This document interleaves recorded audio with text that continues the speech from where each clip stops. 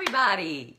This is Kathy Caprino, and welcome to my Facebook Live, all about how do we brave up and muster the courage and confidence and strength and commitment and perseverance to build the life and career that you dream of.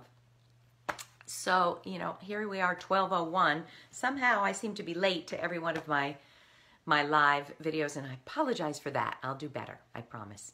It's a little bit of one of my challenges, time. But today we're talking about how do we connect bravely. So if you stay tuned to my TED Talk coming up on October 28th for TEDx Centennial Park Women, you'll hear me talking about 3 key aspects of how we brave up. I feel that there are 10. So in this series, I'm going to talk about all 10 and then continue to give you ideas and strategies and tips and solutions about how do we brave up, which to me is the biggest challenge, particularly for women today. And I don't think we're brave enough yet, not by a long shot. So let's talk about connecting bravely. And I want you to know I don't really have notes for this. I'm just kind of talking. And what I love to share is if something's bothering me, if something is agitating me or upsetting me, or it's really on my mind, then I'm pretty sure it's on your mind too. So what I want to start with is this. Haven't we heard the word networking, that we need to be networking, we need to be finding mentors and sponsors and influencers, and isn't our head about to explode? And I want to share this. Please give me a thumbs up if anything that I'm sharing resonates with you, and please ask your questions here. That's absolutely, I'm sorry, I'm reading my comment here. That's absolutely what I'm going for here. I would love to share what I'm thinking, but then I want to help you in person with your questions. So please do that, okay? All right, so networking. It's fascinating because I write about networking on Forbes. I train about networking, but recently I'm like up to my craw with the word networking. And I'm going to tell you why that is and where that comes from.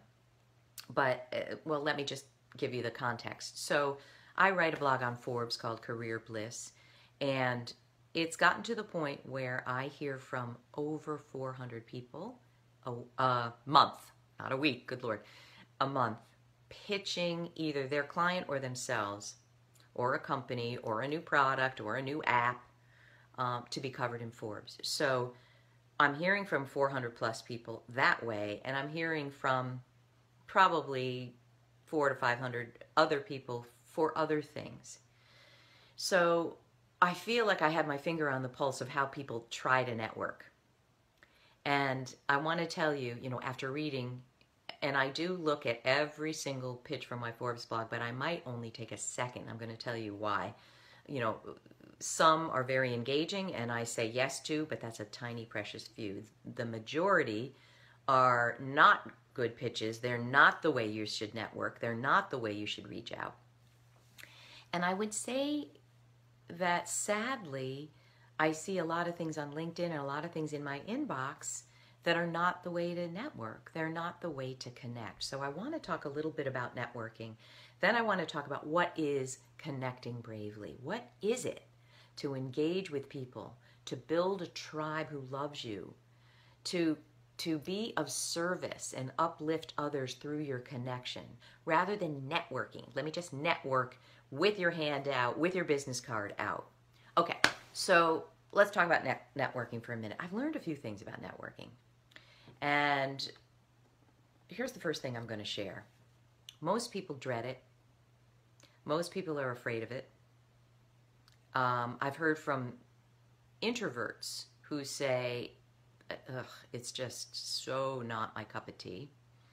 I've heard from extroverts who say, I don't like it. I hate it. So the first thing I want to talk about for a minute about networking is this. You know what I learned when I was a VP in my most unhappy corporate job that was toxic and sickening for me? And even before that, even in roles that I somewhat liked, I didn't like to network. And I'll tell you why that is, and tell me if this resonates with you. We don't like to network when we don't have anything good to say. So we don't like to network when we don't like our role, when we hate our boss, when we think our corporate culture is toxic, when we think we're not doing the work that we're meant to do, and when we don't like ourselves in the work. We don't like to network. So, that's principle number one. And why is that? This is what I believe. We are happiest and freest and most comfortable when we can just talk from the heart and tell the truth. We are not good at communicating when we're lying.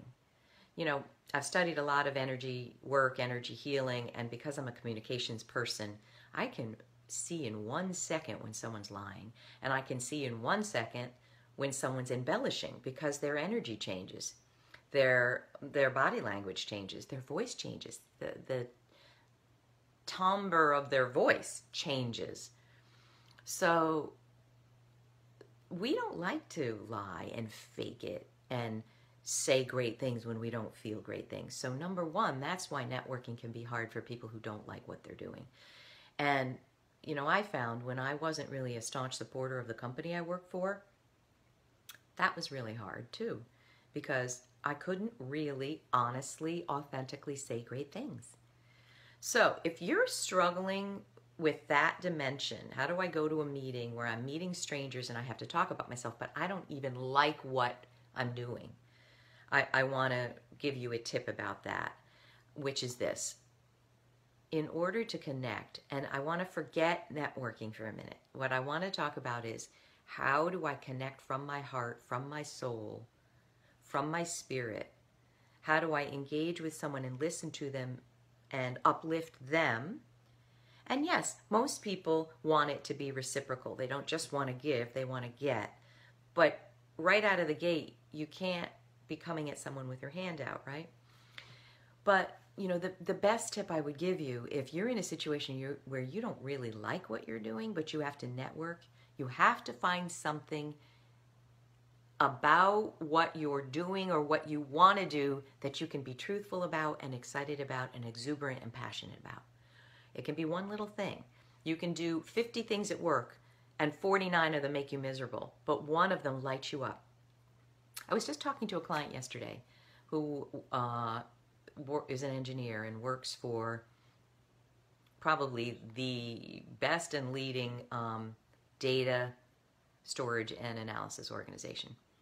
And I asked her, well, let's get to the heart of it. What is it? What are the outcomes that your company delivers to Fortune 500 companies that you love? And what was interesting is she hadn't teased it out that way ever before. And it was, I would say, not easy. But that's one tip I'm going to give you. If you don't like what you're doing, but you want to talk about yourself in an enlivening way, look at the outcomes that you or your company delivers that you're proud of. It may be 1/1,000,000th of what you do every day. Maybe, for instance, you speak to customers, 1 day a month, but the rest of the time you're doing sales and marketing, on another aspect. Well, let's say you love working with customers. You love hearing what they like and what they don't like about your product. You love bringing that information back. Like, for years I spent time in market research. I have to say I adored it. I loved doing focus groups, hearing from the teachers we were serving, hearing from the software engineers we were serving in our book clubs. So find the thing, find the outcome that you deliver or your company delivers, the change, the needle that moves because of you and because of the work that this organization does, and talk about that. The second thing about networking, which I'm saying is the non-networking, it's connecting. If you can't really talk in a way that showcases how amazing you are, then I would suggest this. Talk about what you want to do. So let's say you're a marketing director and you're bored senseless and you don't like the company and you don't like the work. Then talk about what you want. Hi, I'm Kathy Caprino. I'm a I'm a marketing VP, and currently we focus on blah blah blah blah blah. My real passion, or my deepest passion, is blip. Then you'll be able to shine. Then you'll be able to tell the truth. Then you'll be able to reveal who you really are, right? So that's one thing about networking. Let's talk about the thing I think we should be doing more of, is connecting bravely from the heart. So let's dimensionalize what that means. I think that so many people today, particularly women, do not know how to speak about themselves in a way that's engaging and compelling. So they hide their own light. And a lot of people tell me, I don't know what to say to a stranger. When I'm at a meeting or a meetup or an industry association meeting or a conference, I don't know what to say. So I would say to you this. What we want to do is make a memorable connection with people that we like. We don't need to make a memorable connection with someone who is distasteful to us or that we don't connect with. But we want to make a meaningful connection with the people that inspire us, with the people that make us think, wow, I'm going to learn something from that person. I want to follow that person on Twitter. Wow, that talk she gave was so interesting. I want to know more. So what do you say to someone? Well, I would say this. The easiest way is to not come with your hand out and ask for what you want. But sorry about that. That was a phone call. And I'm sure there's a way to turn off my phone so that doesn't happen. Sorry, I'll do that if I can next time. So the reality is most people like to talk about themselves in some way. They like to get questions that make them be able to share about themselves a little bit. So what you want to do when you're connecting with people is start by, and let's talk about this, let's say an email, you're reaching out to a stranger. You know what really blows me away? Don't do this. When I get a lot of LinkedIn invites, right? I'll go through, I'll say, yeah. Immediately I'll get a canned LinkedIn response. Thanks for connecting. Here's what my business does. I'm really turned off by that.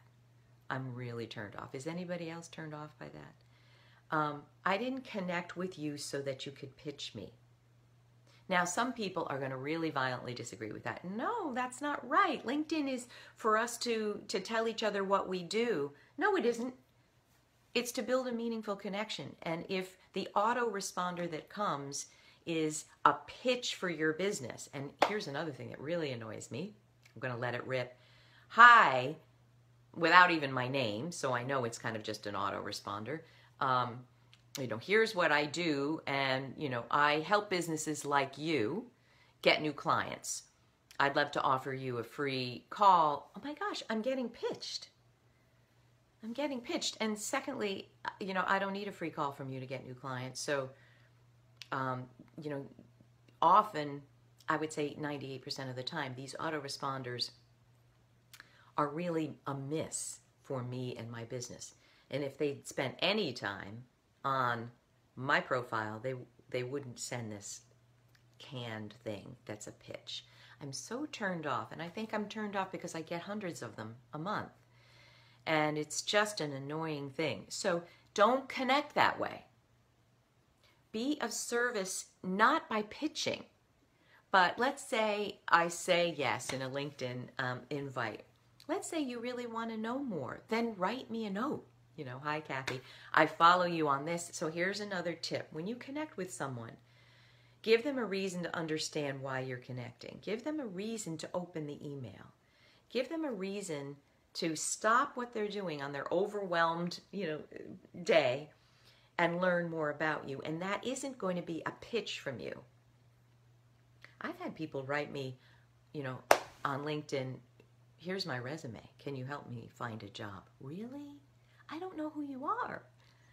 No, I can't do that. It's so misguided. So, and I don't mean to sound snarky, but I'm just going to tell you the truth here. The way we connect is, hi, I followed your Forbes blog and your latest post really spoke to me. Or, hi, I was so excited to see what you're doing at Apple. It's really inspiring. You know, I would love to hear more. So connect from a place of not what you need, but what you want to give and how you want to make that person's day. You know, I follow Sean Akers' work, happiness work. Follow him. Watch his TED Talk, The Happy Secret to Better Work. He's so funny and wonderful, and I've met him, and he's just the best. Why did I bring him up? Happiness. Happiness. Connecting. I'm forgetting why I brought him up. I think I just wanted to introduce you all to him. But do watch his TED Talk and his course, 21 Days to a Happier Life. But I think what I want to weave in here is, that's what it was, random act of kindness. Sean's research has shown that there are 5 ways that we can access happiness today.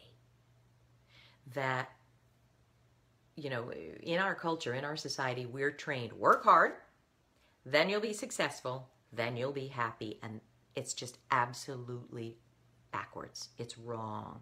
That isn't how you become happy. Happiness is a practice. Happiness is a choice.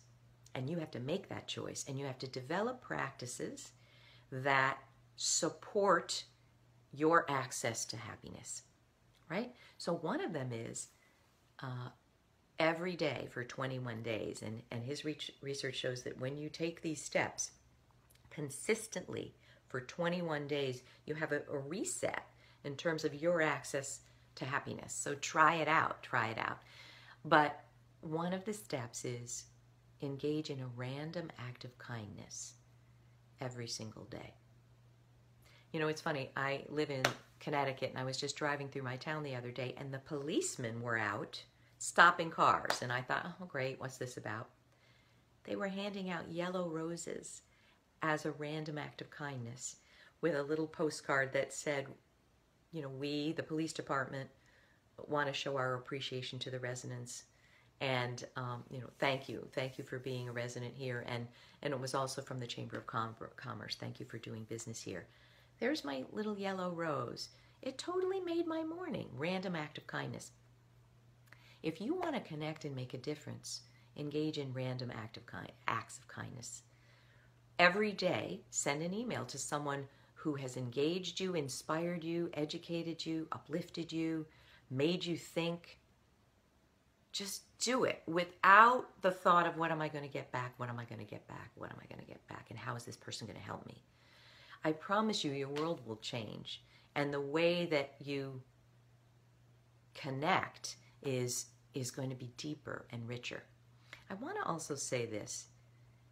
If you're struggling to bring your whole self to connecting and networking, what I found is there's a block. There's an internal energetic block to doing it.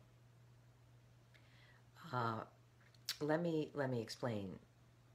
For some people, because they've had trauma in their life, because people have hurt them, because people aren't safe, because people have backstabbed them, because they've lost their confidence, because they've been laid off, and they don't know how to talk about themselves. Or some people find networking and connecting very scary because it feels unsafe to them, because they've had an experience in life where it is unsafe. So if this resonates with you, I would ask you to sit with yourself and think deeply about what's happened in my past that makes it very scary or uncomfortable to connect with strangers.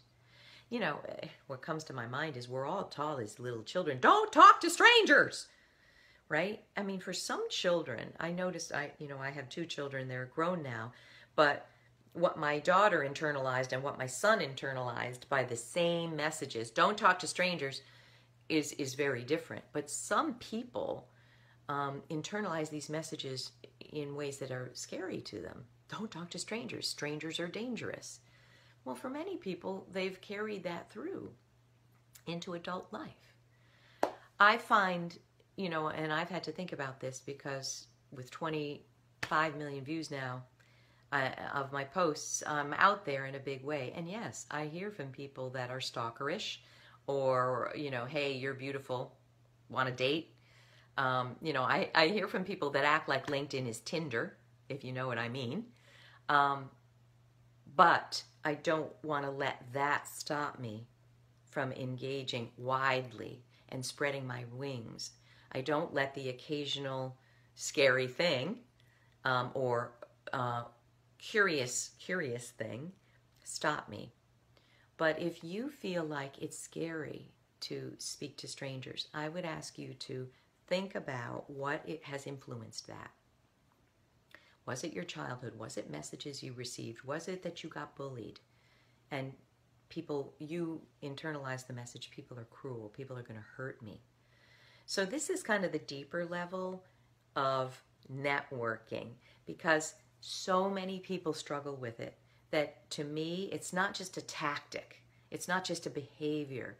We want to bring our whole self to it, right? We want to be able to shine our light and connect with people who are going to nurture us and we can nurture them. Really, I feel like the key is you want to build a tribe of people that will do anything for you because they think the world of you. But first you have to demonstrate who you really are. Your heart, your soul, your brilliance, your gifts. So the final thing is, connecting is an activity from the heart. It's about listening and receiving, but it's also about sharing. So the final piece I want to throw out to you is, again, do you really know what makes you amazing? And most of you, I'm guessing, might say, I have no idea. And not only do I have no idea, I don't know how to speak about that. And that was covered in previous videos. But I think finally, the impediment to deep, soulful connection is that you don't understand that you're worthy of that. You don't understand how brilliant and how talented and how important you are. You don't have a sense of that. So the other step, hi Havala, how you doing? I'm going to put my glasses on in a minute and read your note. Thank you. I would love you to spend some time. Take my career path assessment, which is on my website, kathycaprino.com/free-assessment, right? Take that. It takes hours. It's not a quickie little thing and no, you don't get a score. It's you answering these questions so you understand the brilliance and the amazingness of you. Take that. Also, take my action style quiz and understand what is your dominant action style. It's been amazing. I think something like 6,500 people have taken it now. And what I'm learning about this is, this quiz was to test what is your authentic style.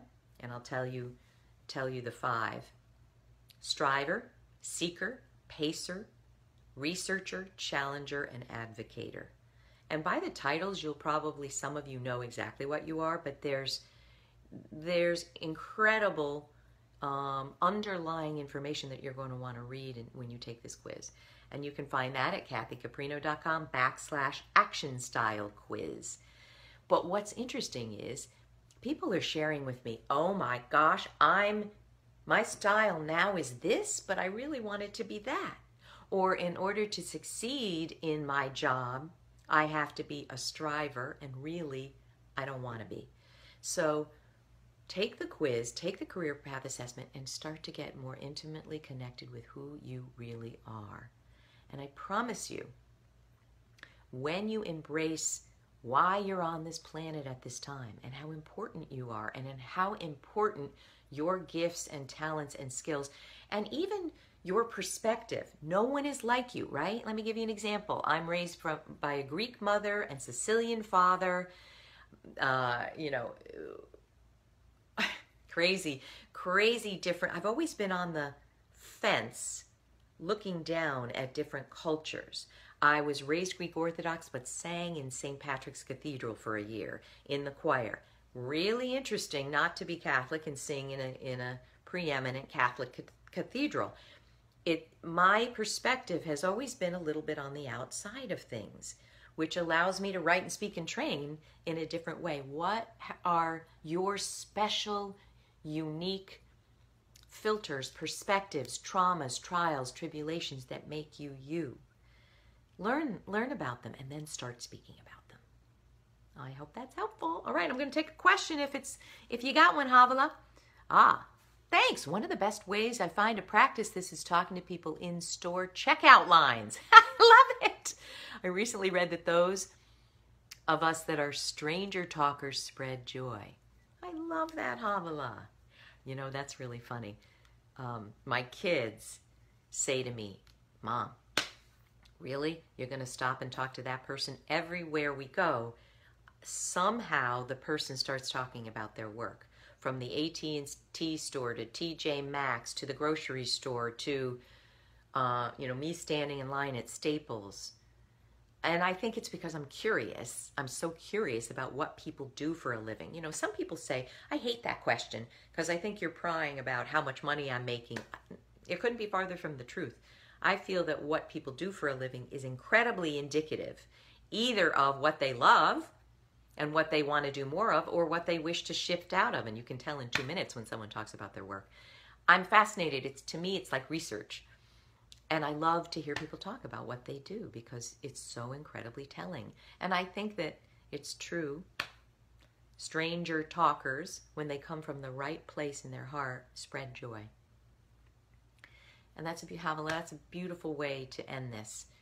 Let's forget about networking for a month. Forget it. Don't use the word. Think about connecting, building your tribe, spreading joy, random acts of kindness. Letting your light shine. Think about that and see if you can come to the idea of connecting with people in a different way that's enlivening and exciting. All right. Anybody else have a question?